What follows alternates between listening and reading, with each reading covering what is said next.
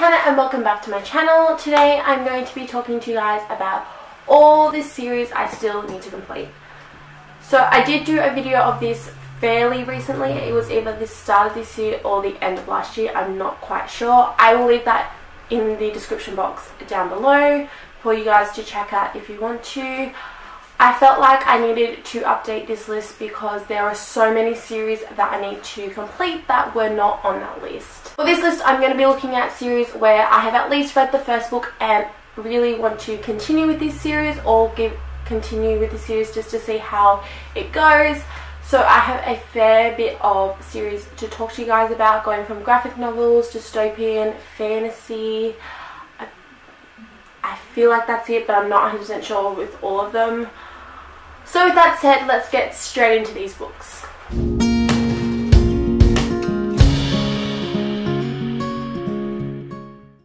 The first series I want to talk to you guys about is The Trials of Apollo by Riordan. Now, if you guys have been following me, you guys will know that I have gone through this whole universe rereading all of the books ready for the Trials of Apollo series.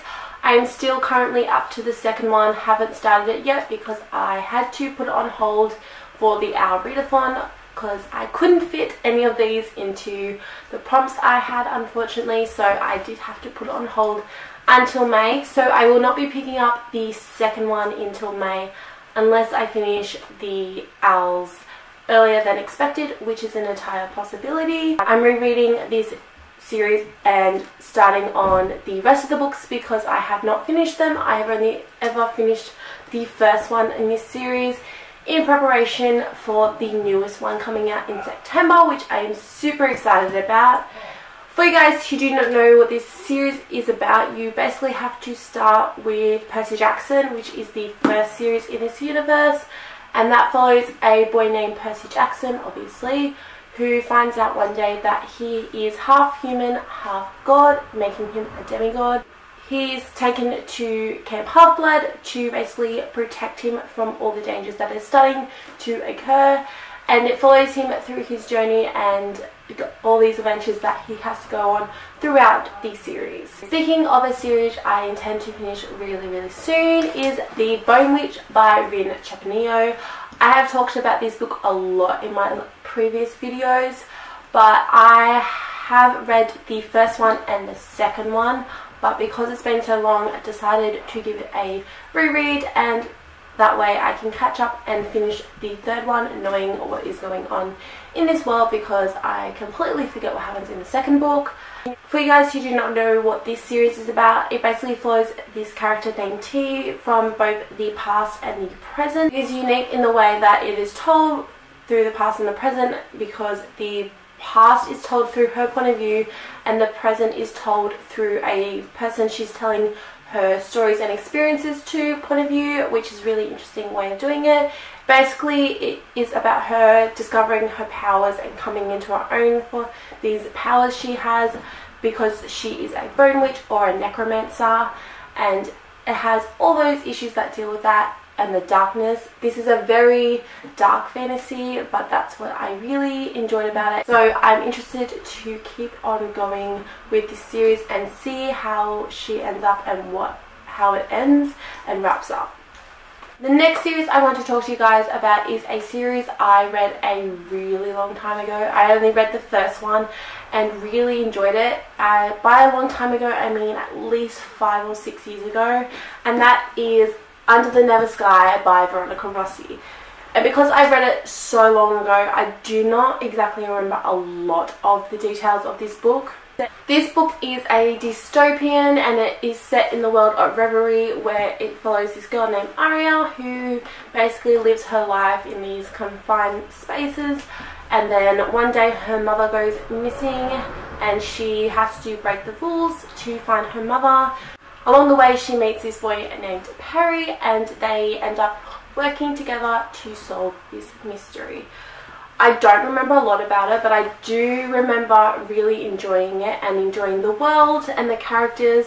So I'm intrigued to see if I will still enjoy this series, or if it was just one I would have liked 5 or 6 years ago when I was still in high school. But I guess I shall see and let you guys know all my thoughts. The next series I want to talk to you guys about is one I probably should pick up because it will not take me that long to read, and that is the series is actually called Wayward Children by Seanan and McGuire. These are really short, as you can see. I quite enjoyed the first one actually. I thought it was a really interesting world and premise, and I really enjoyed the characters in this book. I know it has quite a few people don't enjoy it, but I really enjoyed this first one, so I'm intrigued to see how the rest of the series goes. It basically follows these children who have come back from these worlds like Wonderland and different types of worlds, but it follows this character named Nancy who has come back from this darker world, and it follows her as she's put to this home for these children to help them recover. And then these people start getting murdered and she gets involved in this murder mystery. Really enjoyed it, and I am intrigued to see how the rest of the series goes because I believe this next one actually follows different characters. I do like the characters it's going to follow, so I'm really interested to see about their story. The next series I want to talk to you guys about is one that I have probably mentioned a little bit, and that is the Graceling by Kristin and Cashore. These are companion novels, although they are set in the same universe. I have read Graceling a lot. I actually haven't read the other two, so I really need to get onto that. But if I was to do it, I would reread it from the start because that's the kind of person I am. This one follows this character named Katza who has the grace of killing, which basically means grace is basically your power. She is used as a personal bodyguard to one of the kings until the king of all the kingdoms is kidnapped, and she ends up in that mystery. So she gets involved into that mystery of how he got kidnapped, and it also gives her a chance to get out of this situation that she is currently in of being manipulated and used for her grace. I absolutely loved this story and I love her character. I found it really refreshing take on this it's kind of dystopian, so I really enjoyed it. I'm interested to see about the other two characters because this series follows different characters for each book, Fire and Bitterblue, so I'm intrigued to see how they are connected, or if they are connected, or what the other characters are like. A series that I need to read. I absolutely loved the first one and then never got around. I think this is actually the second one. It is. Oh. So the one I'm holding up will be the second one. So I have the second one, but I haven't actually read it.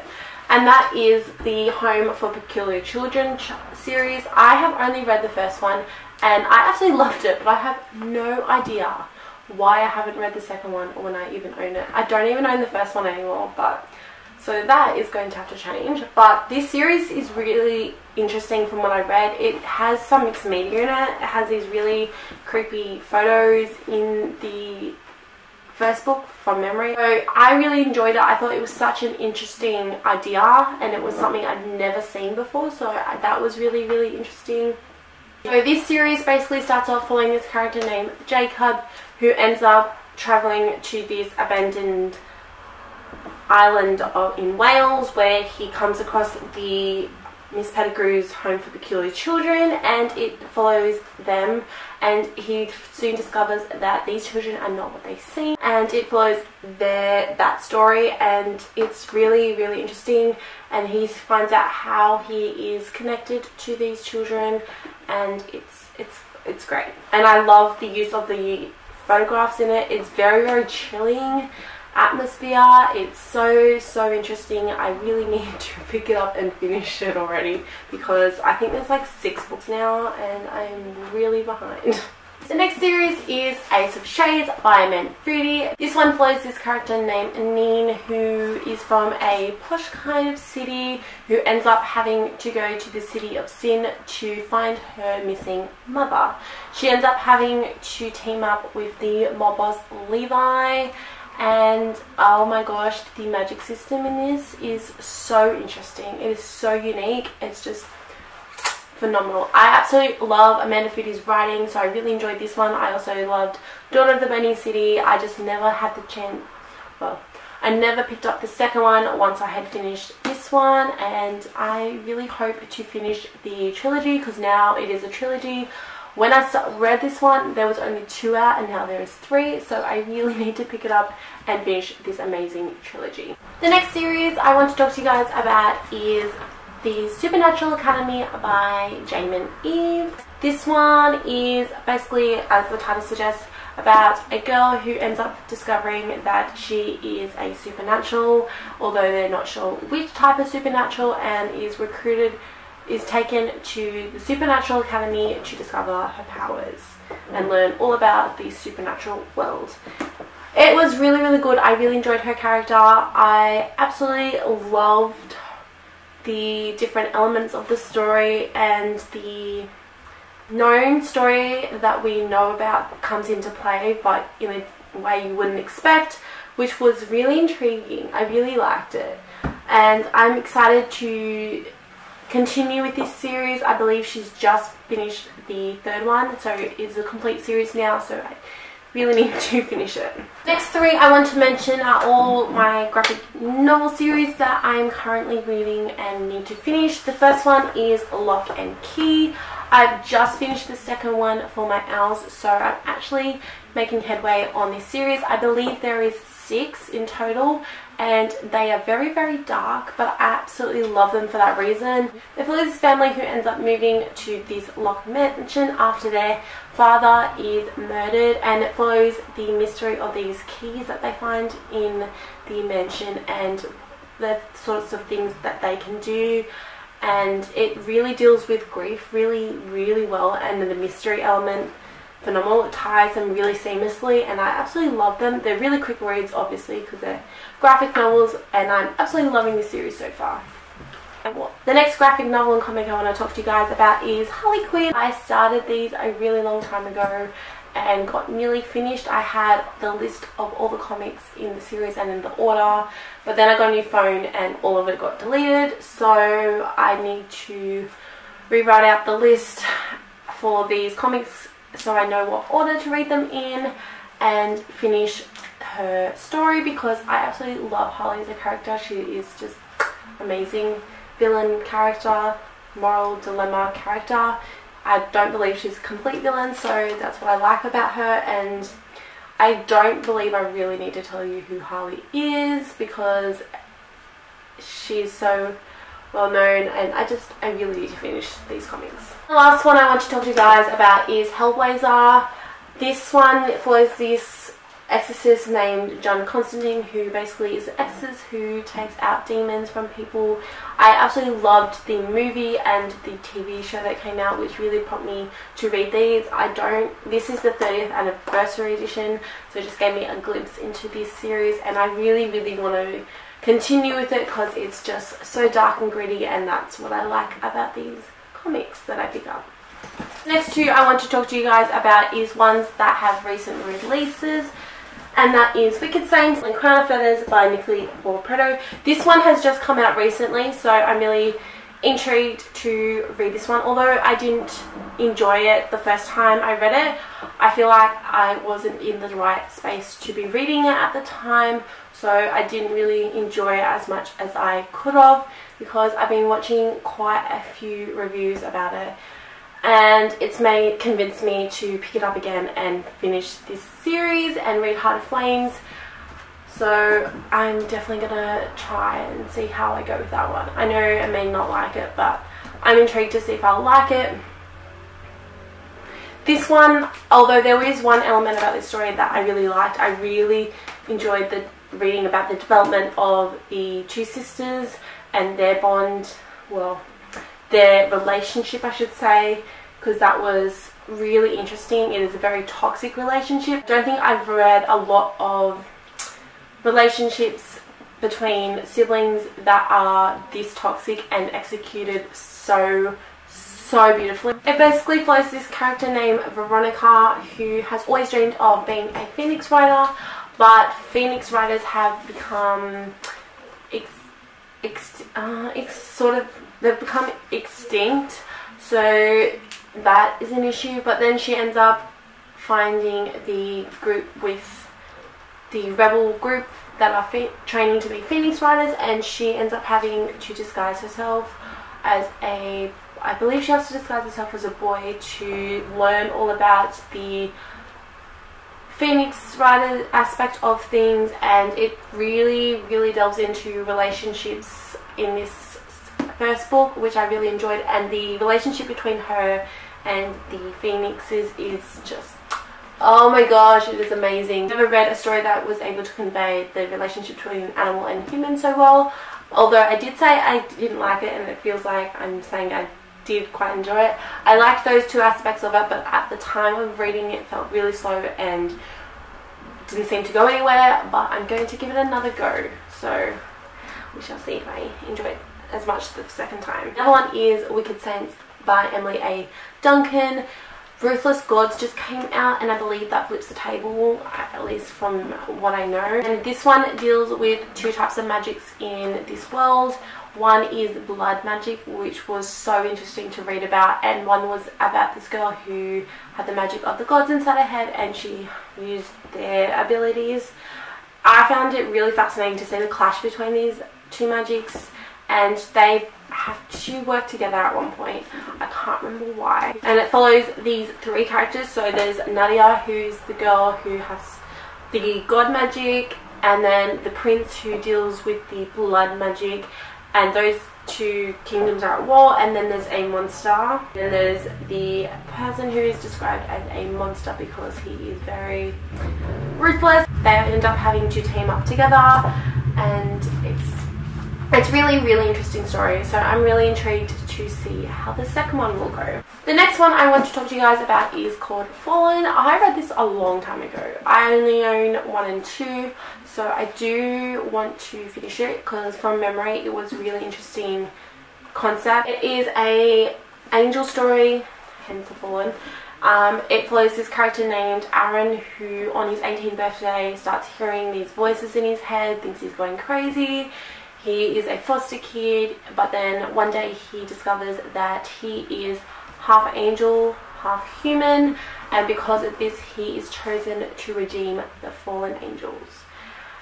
Yeah, I really enjoyed it. I thought it was so interesting there, and his heritage comes a big play into this, which angel that was the one that is his father, so that was interesting switch of how they did that. I really want to continue with this series. I read it about the same time as Under the Nether Sky, so I'm not sure if I'll enjoy it this time around, but we shall see. The last duology I want to talk to you about is Carry On by Rowell. I read Carry On really quickly. I read it on the plane when I was going to Queensland and read through it really fast.